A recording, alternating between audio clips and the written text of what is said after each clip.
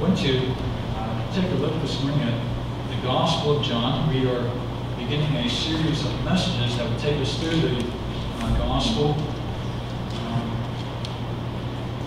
My hope is to touch on the major themes of the Gospel, but not get too far bogged down into the Gospel, because you could spend years going through this wonderful account. This morning we'll pick up our reading in the first chapter at verse 6 and read through verse 18.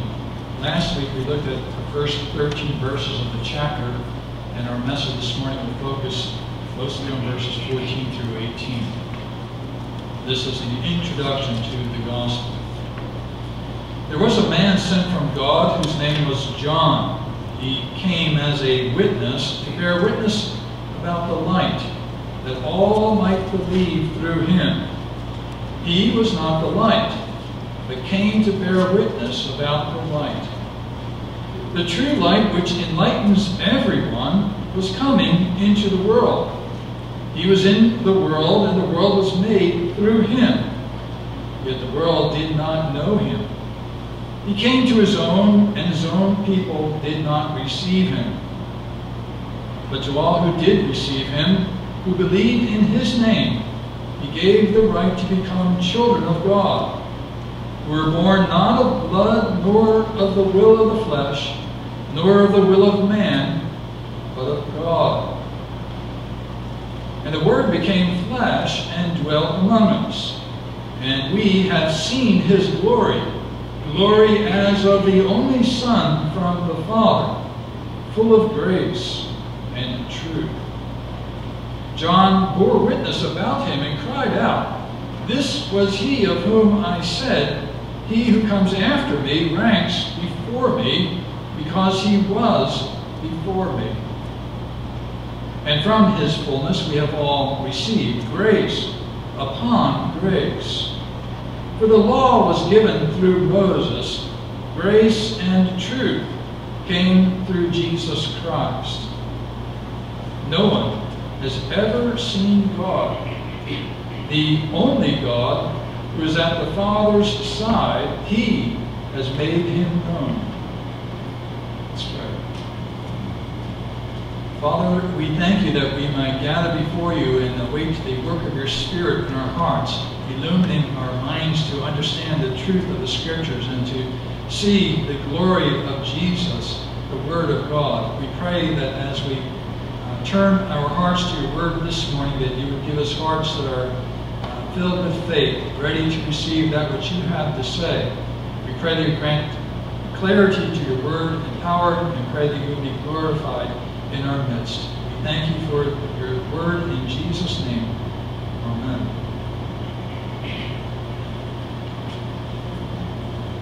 One of the great preachers of recent church history was the London Baptist Charles Spurgeon. He preached towards the latter part of the 1800s and had packed out churches for years upon years. His sermons were printed and published and spread all across the world at that time, in the late 1800s. They would come here to the United States and be published here as well. People were listening to what Charles Spurgeon had to say.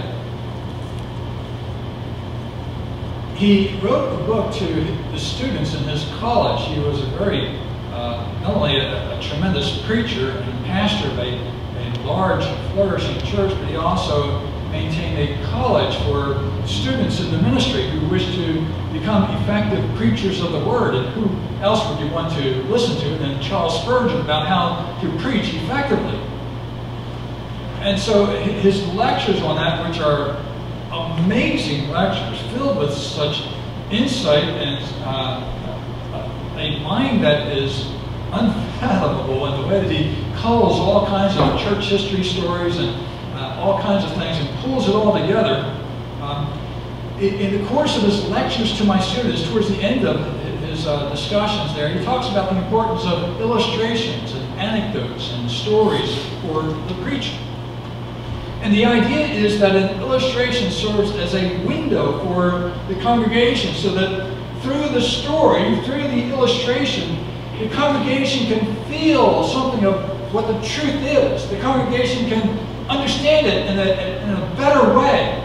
Sometimes people learn in different ways. Some are more inclined to abstract concepts. Others are more concerned to learn things with their hands by working and doing things. And others are impressed by visual images. And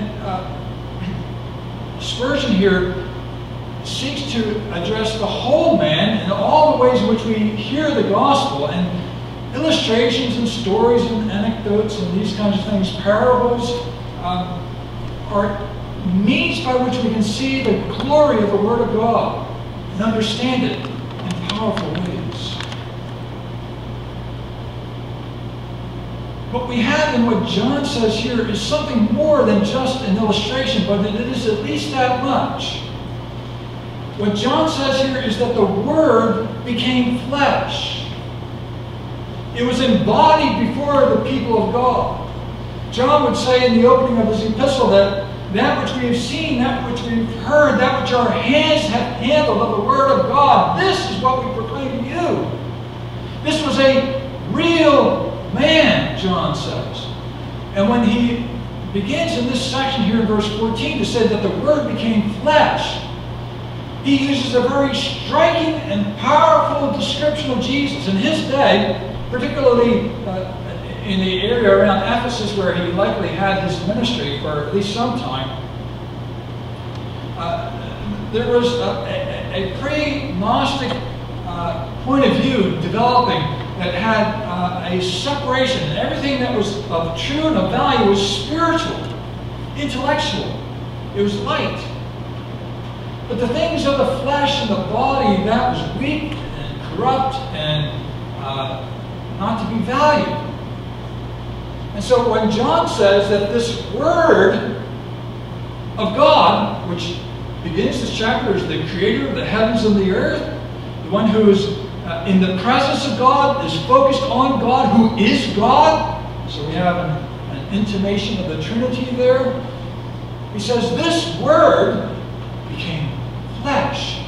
It didn't just simply say he became a man, but he took that word, which was the most difficult for the pre-Gnostics of his day. Flesh. You mean this body? This blood and bones and skin and this tattered container which contains our soul? Jesus became flesh. That's exactly what happened. He took on our flesh. Now, we'll talk in a moment about what all that means, but at the very least, he's saying there was a real man standing before the people there. And so if you wish to understand God and have His Word communicated to you, what God has done for us is, as it were, stoop down to us, to our level. As a parent stoops down to his child and explains in language that the child can understand. This is God. And Jesus, being the Word of God, comes in human flesh to reveal God to us. So that if we wish to know God, we must know Him through His illustration. Jesus, who is the exact representation of His nature, as the writer to the Hebrews says in the first chapter. The exact imprint, the glory of the sun's rays, the radiance of the sun's light. That is Jesus Christ. He is the Word that was made flesh. Now, when we first look at that language, the Word became flesh, we're right away wondering, what does it mean that He became flesh? How did He become flesh? And over the centuries, the church, especially in the early centuries of the church was struggling to understand, what does this mean? Word becoming flesh. And there were those who, Satan is always active, and he's sowing seeds of heresy and falsehood into the church. And in the early days, there were a number of those who were twisting what the Scriptures have to say. Now, the language here is very general. He became flesh. But through the rest of Scriptures, we determine what exactly that means. Now, there was one fellow by the name of Apollinaris who described this union of God with flesh, of the Word with flesh, as just really the flesh as it were being a container for the Word of God, and there's no human soul, no human personality at all. It was just the Word of God there walking around in human flesh. So that was one description that the church rejected, because that diminishes the humanity of Jesus if he's just merely flesh. Calvin will point out very accurately that the use of the term flesh by John here is not to limit our understanding of Jesus' human nature just to his flesh, but that flesh is a part for the whole. It includes his whole nature, his whole human nature, including his mind, his emotions, and his will. So the church rejected that notion by Apollinaris. But then others would rise up in the church and have different points of view.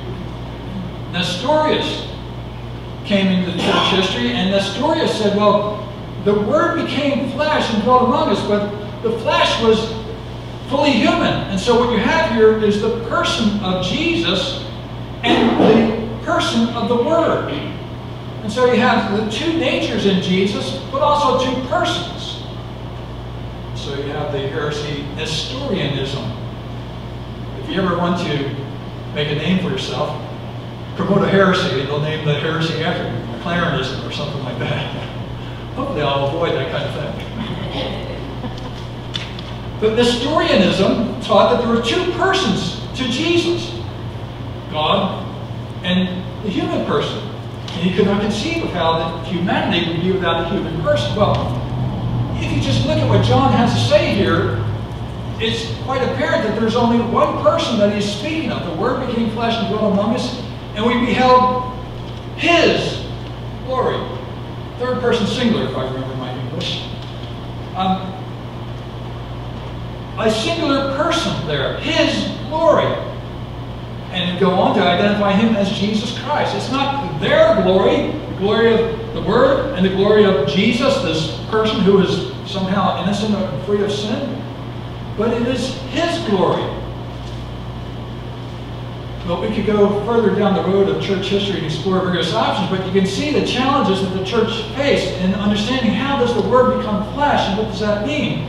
And in brief, the church has come up with a formula which says that the divinity and the humanity of Christ are not confused, mixed together in some way. So he's part God, part man. They're not blended together, and so that he's a third thing, this kind of morph of divinity and humanity. He's not two separate beings, as in Nestorianism. And so he is one person and two natures, fully God and fully man. And John's word here is that the Word became flesh. And it's a sign of his great humility that he took on that flesh for us so that he might reveal God to us. Now, as John goes through this, he makes it clear that... I lost my place. It makes it clear that this flesh dwelt among us. And the language here of dwelling among us, if you are into the Greek language at all, is this idea of tabernacling among us. He dwelt in a tent, as it were, among us. And John purposefully uses this phrase, as he does a variety of other things, especially here in talking about the glory. We beheld his glory. And he's bringing us back to the Exodus account. Remember when Moses led Israel out of Egypt? They came into the wilderness. And God instructed them to build a tabernacle. And they built this tabernacle, the holy place and the most holy place, and the laver and the altar and so forth. And when it was finished, what happened? Well, the Shekinah glory, the glory cloud, came and settled in the most holy place. And so what John does, he says that Jesus, the Word of God, is this one who tabernacles among us. Tabernacle was a bit of a temporary arrangement, right? Eventually it would become a temple, and Solomon would similarly build a temple, and then the glory cloud would come down upon that temple in a marvelous way. I think it's 1 Kings chapter 8. You can look at that. And then Ezekiel, the prophet, sees the glory of God actually actually departing from the temple because of the judgment on Israel. But here, John says, we beheld his glory, this one who tabernacled among us. Jesus is one who's bringing to the church a second Exodus. And John is going to often make use of themes that come out of that Exodus event to give us a view of Jesus, an illustration of what he came to do for us. And so just as there was an Exodus out of Egypt for Israel of old, Jesus does something greater than that. He brings or inaugurates an Exodus out of sin and out of the kingdom of darkness and brings us into the kingdom of God. Jesus will be, as we'll see in a moment, one who is even greater than Moses. And he ushered in a period of time which is greater than that under the law. Surely this is one to whom we should give our utmost attention. The Word became flesh and dwelled among us. We beheld his glory, glory as of the only Son of the Father, full of grace and truth. And so as John looks at Jesus, he sees this one who is unique in all of history and time. He is the only Son of the Father, separate from the rest of us. He's not just one child among many, but he is the unique Son of God. As we saw last week, as the Word of God, he is one who stood prior to the creation. And everything that exists came through Jesus. And so this one is God in the flesh. And he is the only Son of the Father. He bears this unique relationship to God. I don't want to get into details of particular translations, but some of you will note that there's the idea of the only begotten, and modern translations, the only Son or the one and only Son. There's not a difference in the Greek text underlying that. All modern and ancient translations are using the same translation or the same Greek text underlying that. The difference is understanding the meaning of the words. And the word is monogenes in the Greek language, for, as the older translations say, the only begotten, or more recent translations, the only Son, the one and only, or the unique one. I like the idea of uniqueness. He is the unique Son, because that distinguishes him from those of us who become children of God through faith. Jesus is unique. I don't want to get too technical here, but there are different Greek words that underline, or there was, if you will, a mistake made by the older translators in determining the only begotten. That's going to get too complicated for our sermon here, so let me just put it that way. The idea is of the uniqueness of the Son. Now, in one way or the other, it's the same concept, is it not? Only Son, begotten, the only begotten. Jesus bears a relationship to the Father as Son to the Father. And he's the only one who has that particular unique relationship. As John will describe it in a moment later, he is at the Father's side, or literally he is in the Father's bosom. He's at his side, or at his breast. You know, this reminds me of the Apostle John as he was with Jesus at the Last Supper, and he reclined against his chest. He was one whom Jesus loved, as the Gospel goes on to say. Jesus was in the bosom of the Father. That is, he was in the closest possible relationship to the Father. It was a relationship of intimate, full, and complete love. Jesus, the only Son of the Father, has this relationship with God the Father. And it is essential for us to see this of Jesus as the Word of God who is with God, so that we might listen to what the Word has to say to us about God the Father. His mission, if you will, was that of revealing God to us. At the end of this section, John uses a very familiar word to us, and at least those of us who are interested in preaching.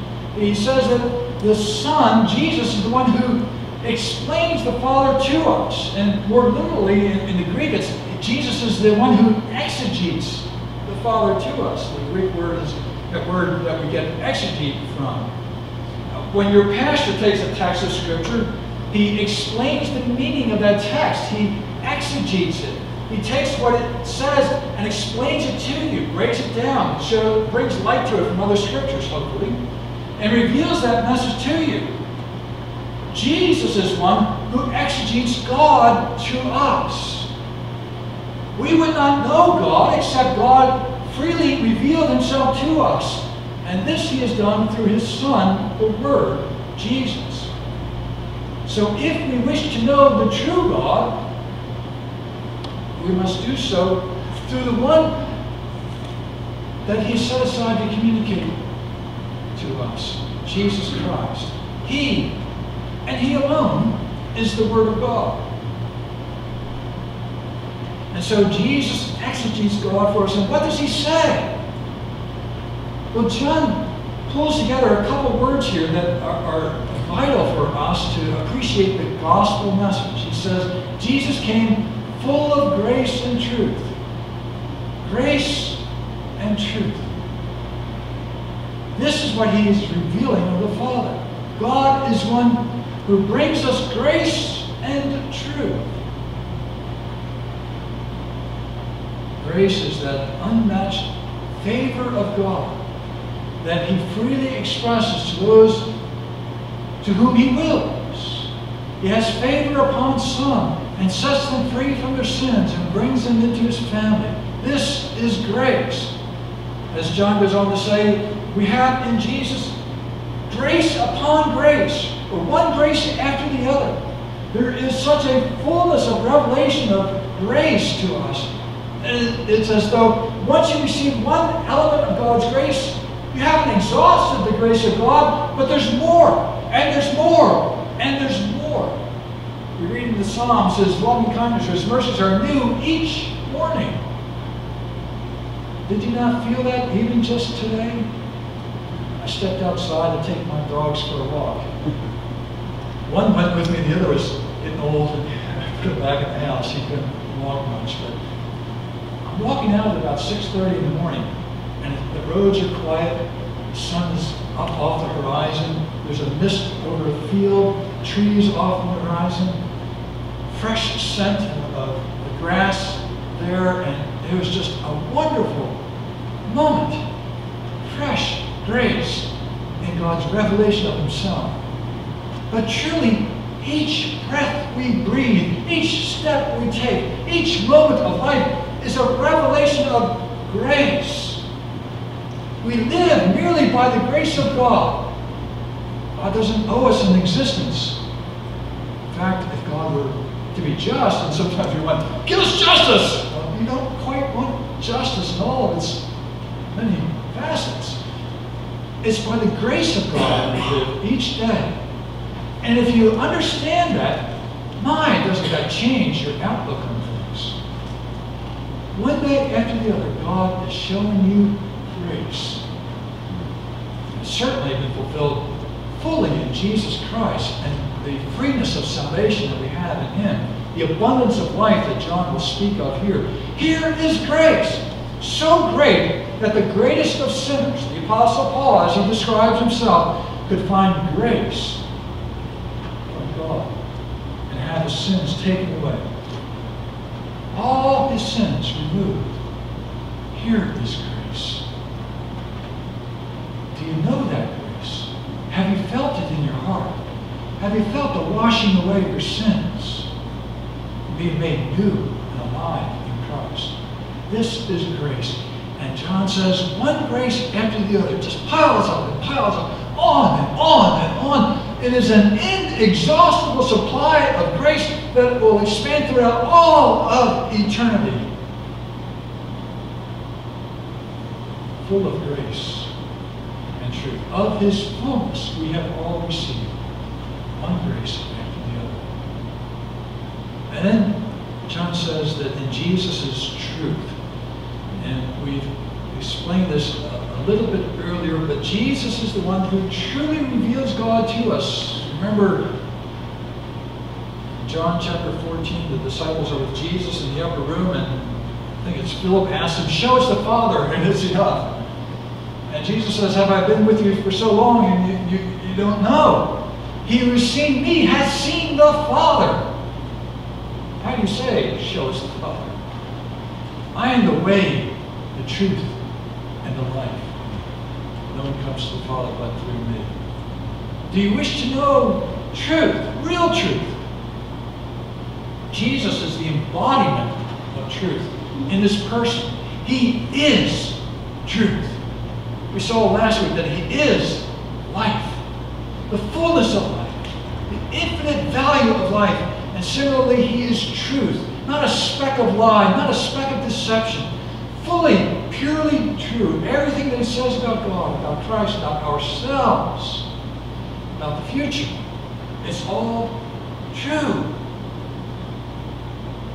He's the truth. And all that He says is true. I think in some ways, John points us to this greater age in which we stand, where we stand at a time of fulfillment. Moses was a period of shadows and types. And so you could say that there was truth there under Moses, but it was all under shadow and type. It was kind of a picture of what was yet to come, but it wasn't the reality.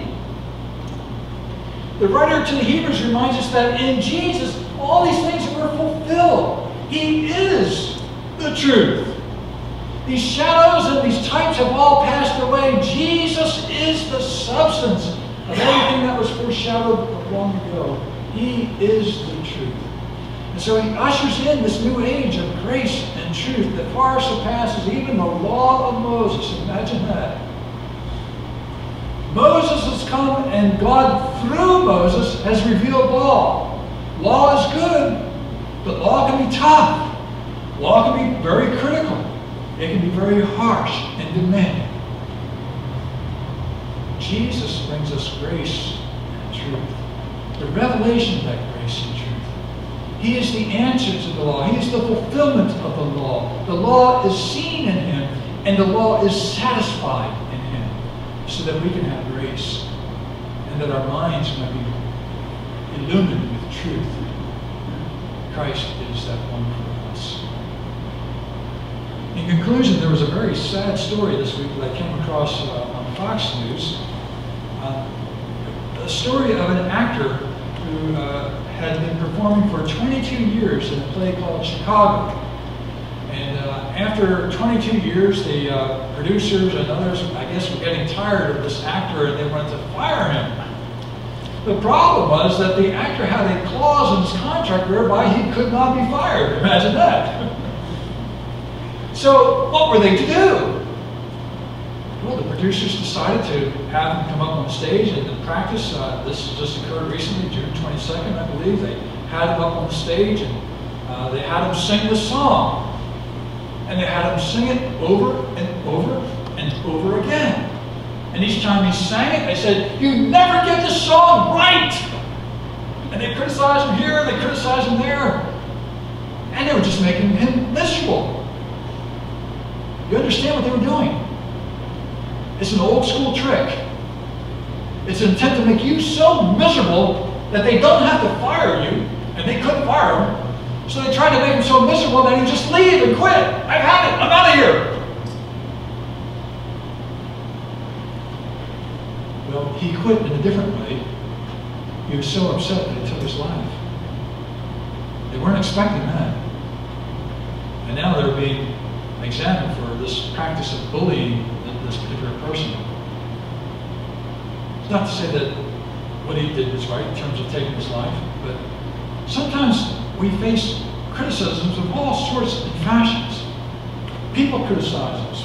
Places we get criticized at work, we get criticized in the family, we get criticized in the community. Everybody has something to say. And that's not the full extent of it. Even our hearts criticize us. You should have done this, you were wrong to do that. Look at what you've done over here. This is terrible. What's the matter with you? And so we're criticizing ourselves. The law criticizes us. The Word of God is sharper than any two-edged sword, piercing to the dividing of soul and spirit, joint and marrow. You want to talk about criticism? We stand open before the eyes of Him with whom we have to do.